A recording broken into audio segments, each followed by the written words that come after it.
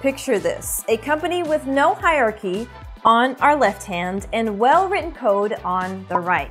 We'll bring those two together and you'll have something close to a DAO. Of course, there are some nuances to it, but basically that's the big idea of a decentralized autonomous organization. Decentralized in that there is no particular limited group or person in control, and autonomous in that it retains the right to govern itself. It's a flawless structure, right? Or is it? Well, in today's video, we're going to find out the what, why, and hows of DAOs. Of course, it's not all sunshine and paradise, so make sure you stick to the end of the video where we'll give you a unique perspective on the problems faced by DAOs today. All right, let's get into it.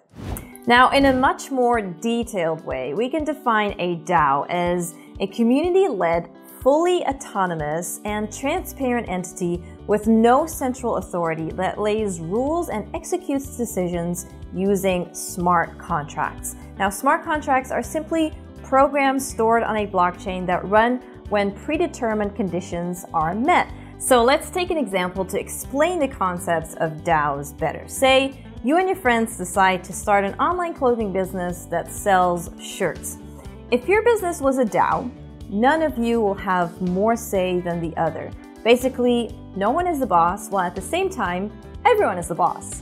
Additionally, calculations like shipping costs, stock replenishments, profits, losses, you name it, will be automatically done by an algorithm. So, ideally, your organization is completely decentralized in terms of distribution of power, and the algorithms enable the business to run itself.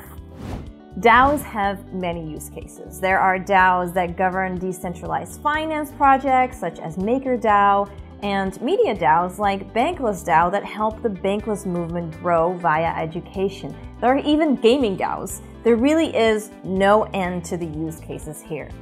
Let's put it this way. Say you find a cause you believe in. You think of a unique way to structure your collective, incentivization schemes, the kind of culture you want to promote, and so on. And if you can rally enough community support around this, then you can potentially form a new DAO.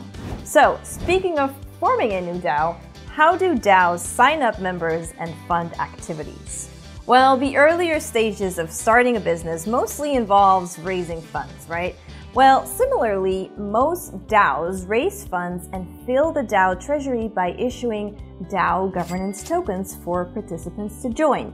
So these tokens are put up for sale, giving holders automatic membership into the DAO and voting powers. Simply put, if you hold this governance token, you have a say in how the organization is run.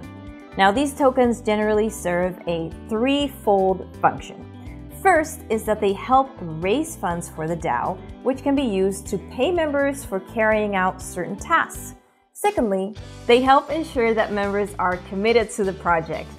Look at it this way, if you hold governance tokens, you want them to go up in value, right? Well, since you've invested in the project, it only makes sense to help the project succeed. After all, it is now your project too. And then thirdly, the governance tokens allows members to vote on the direction and key decisions of the DAO, and more on this later. Over time, some DAOs also conduct treasury operations to generate additional sources of revenue to further their project goals and causes. This includes operations like staking, where users commit their crypto assets and in turn earn rewards. All right, so let's assume this DAO is up and running. How does it operate and make decisions? Well, many DAOs organize themselves in a manner similar to a corporation, so they'll split into departments like marketing, sales, development, and so on. However, whereas corporations typically have a rigid top-down command structure, DAOs are fluid and aim to have a flat organizational structure. You know how company heads occupy the poshest office on the highest floors? Well, DAOs will have this imaginary huge table in that office, and everybody gets a seat at this table. Therefore, within the individual apartments, there are no managers in the traditional sense. Instead, a leader who issues directives may be present. So what if you're not in a department? Well, while not every DAO member serves in a specific department, every member has the right to write proposals for the entire DAO to vote on. So let's take an example. Say we submit a proposal fee that the transaction fees of our network should be reduced by 1%. We'll write our proposal, which will be shared with the community on public forums or on Discord channels, and debated thoroughly before being put to a vote. And finally, votes are recorded onto the blockchain itself, making the process and outcomes fully auditable and transparent. And this transparency is what allows DAO members to vote with confidence on issues that matter to the DAO and helps build trust and align the interests of the majority of the DAO members. Okay, so we have gone through how a DAO is formed and how decisions are made, but there is one final stage, which is implementation. So how do DAO decisions get implemented in a transparent manner? Remember that DAO members are pseudonymous, therefore it's critical that they're able to operate in a trustless fashion. Trustless means that you do not need to place your sole trust in any one stranger, institution, or third party in order for the project to function. One of the ways this is implemented in DAO is through smart contracts, which are algorithms that execute automatically once certain preset conditions are met.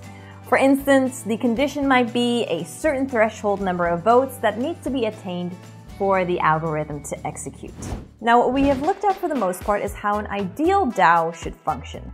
But the DAOs of today are in no way perfect. Despite the different structures, DAOs seem to be a never-ending cycle of trade-offs. They get one thing right, but have to sacrifice another. So let's look at these trade-offs. So first we have accessibility versus accountability. Now, thanks to blockchain technology, DAOs are typically always open. Anyone can start or participate in a DAO, paving the way for global access to different projects and communities. Participants are judged based on their merits and contributions, not their background. However, this ease of accessibility is a dual-edged sword.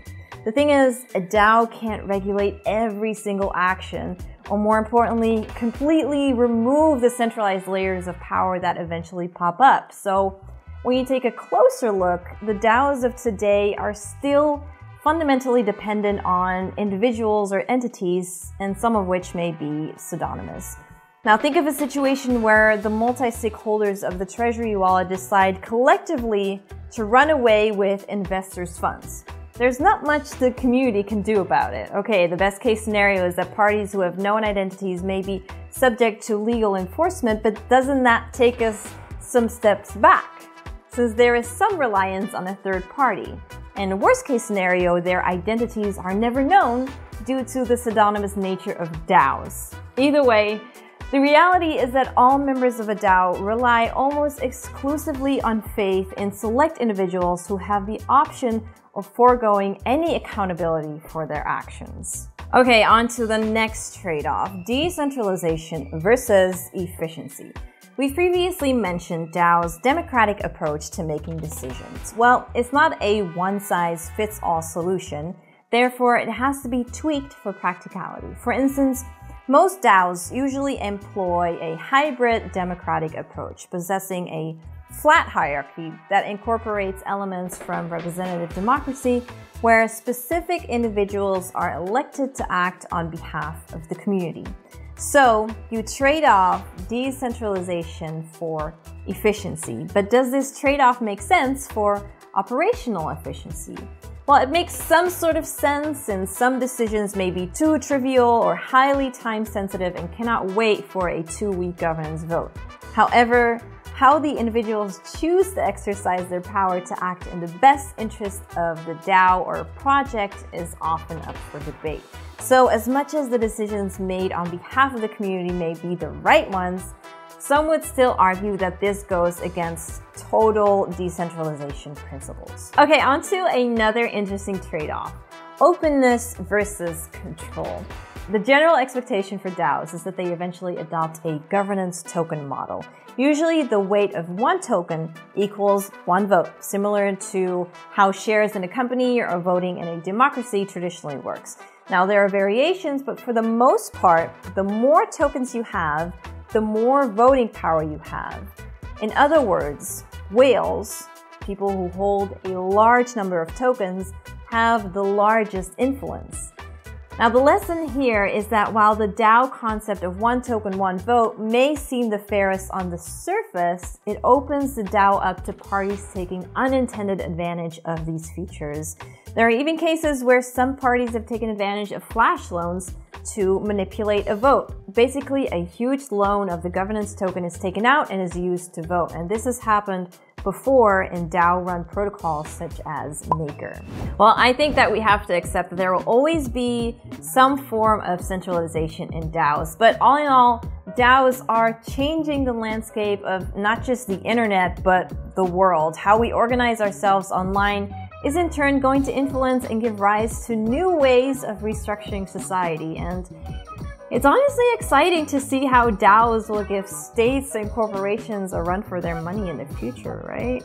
Well, let us know in the comments what you find most interesting about DAOs, and remember to like, subscribe, and follow us on all our socials for future alpha. See ya!